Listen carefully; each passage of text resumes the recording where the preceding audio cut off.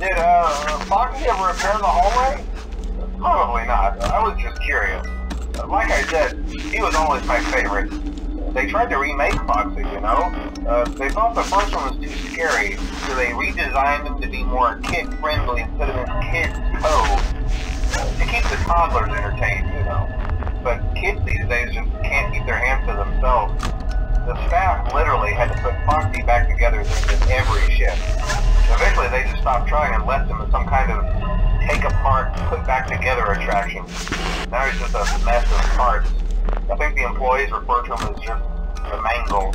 Oh hey, before I go, I wanted to ease your mind about any rumors you might have heard lately. You know how these local stories come and go and seldom mean anything. I can personally assure you that whatever is going on out there, however tragic it may be, has nothing to do with our establishment. It's just all rumor and speculation, people trying to make a buck, you know. Our guard during the day has reported nothing unusual, and he's on watch from opening till close. Okay, well anyway, hang in there and I'll talk with you tomorrow.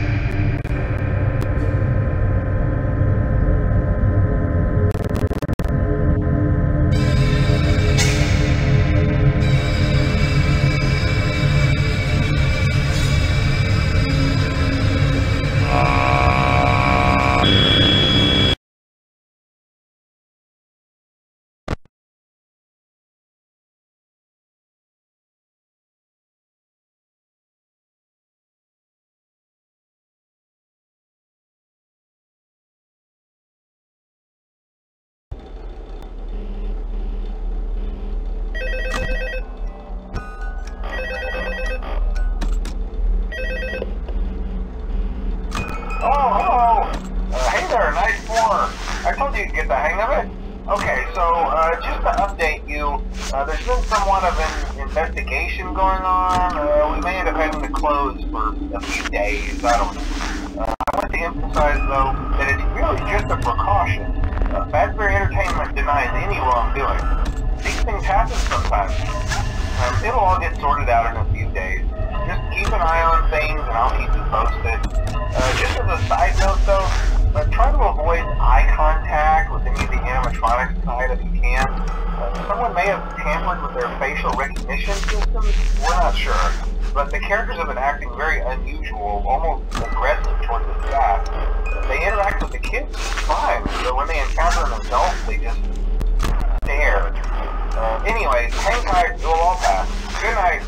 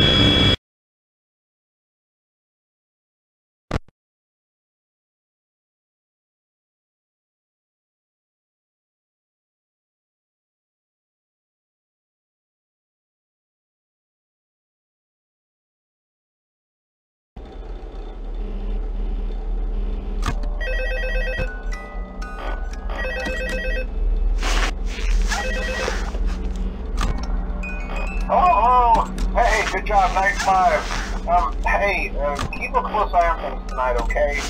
From what I understand, the building is on lockdown. No one is allowed in or out, you know, especially concerning any previous employees. When we get it all sorted out, we may move you to the day shift. The position just became available. We don't have a replacement for your shift yet, but we're working on it. We're going to try to contact the original restaurant owner. I think the name of the place was Freddy's Family Diner or something like that. It's closed for years, though. I doubt we'll be able to track anybody down. So just get through one more night. Hang in there. Good night.